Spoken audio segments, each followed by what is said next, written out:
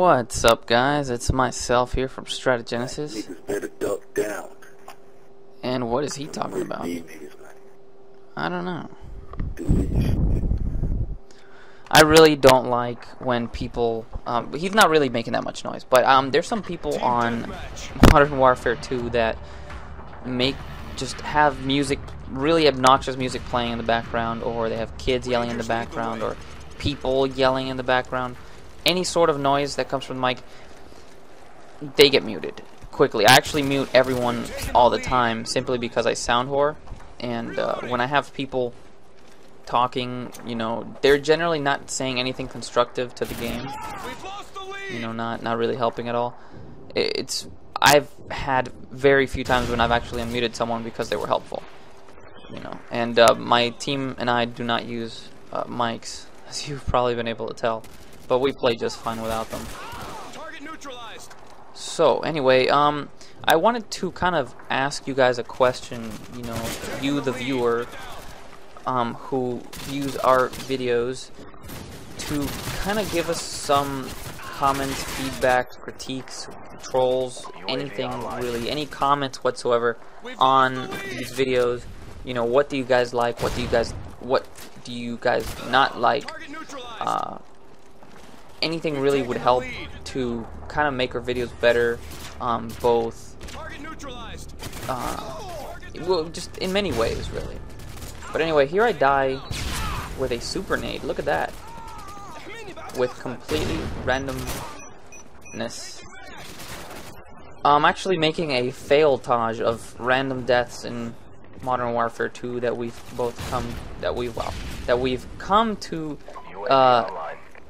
you know and love and hate at the same time. Modern Warfare 2.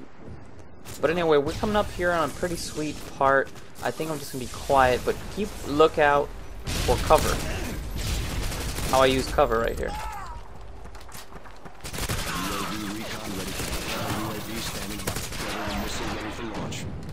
Predator missile ready for launch.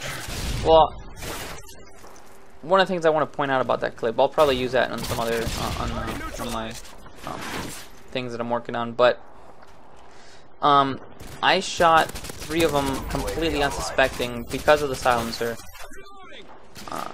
and that really helped me to get just my kills. There's a guy who was rushing from my left, well, and so come out, and then when the guy started shooting at me, you'll see that I had been using that pillar or that column really to between me and him, which even though he hit me first and once, and you know, you saw my screen was bloody, had jelly on my screen, I was able to stay alive.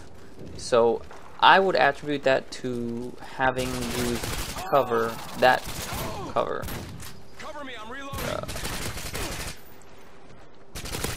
Anyways, I know this isn't probably the best commentary in the world. I'm really trying here, but that's what you guys are for. You guys need to help us out here. Give us a hand. Throw us a freaking bone, man. We're really trying to bring you guys. As you can see, something also I want to mention. Probably mention in another video too. Sometimes you will come up against people with, you know, green tags. Now in the Xbox 360, this may not be so apparent because you can't really make accounts as easy as you can with the PlayStation 3. So it's very, very often do you come across someone who's level 1, let's say, level 1 or level 2, level 3, whatever, just let's say a really low level, and they're at the top of the scoreboard. The reason for this is because they've created a new account and they've probably got other prestiges under their belt. You know, just basically you've got an experienced player running in the guise of a noob. So really like a wolf in sheep's clothing, if you want to call it anything. I must confess I've done the same thing, and it was fun. But like I said, I generally just play in this account most of the time because this my Shinigami 13 account has already all the 10 classes that I use, and it pretty much, I create classes for specific scenarios that I'm likely to come across. This is really my thought process. For example, if someone is camping a room too heavily and I'm not able to get them out with a shotgun or grenades or something, I have a set that I use in free-for-alls occasionally called Booster Hunter, where it has Danger Close, Noob Tube, RPG, and like either Claymores or grenades depending on the map. The reason for that is because when people like to hole themselves up inside of places, when you keep trying to approach that area that they're guarding, you're gonna die. I mean, some people are really good campers, and you got to give them credit for that. But the good ways to take them out is through the use of really high explosive RPGs, noob tubes, grenades, C4, really anything. Oh, look, I pegged that guy with a stun grenade, and he died. I kill him.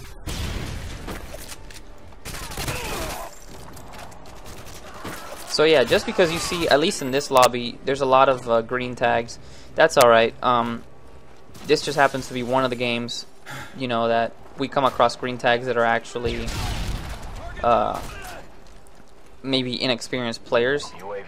But most of the time nowadays, when you come across green tags, it are people that are trying out new accounts and are doing stupid stuff like trying to quick scope, and you just see them. The only thing they do is just stand there and quick scope and miss, quick scope and miss, quick scope and miss. It's really stupid.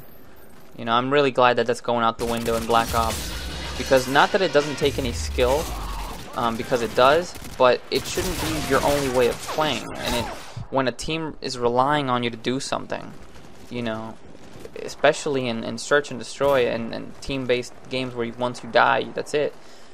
You need to be more useful than trying to get sweet kills for montages. It's stupid in my opinion. Whatever. But anyway, this video is winding down to a close. Final score was, I don't know what the final score was. It'll come up in a second. Oh, this is a good snipe right here. Check this out. Not my snipe, but good job, Isonica. That was a really sweet snipe. Anyways, Shikigami went 31-10. I went 20-2. That wasn't too bad of a score. There's only 3 green tags on the other side, and the other people are just whatever. But anyways, for Stratagenesis, this is myself, and I am out.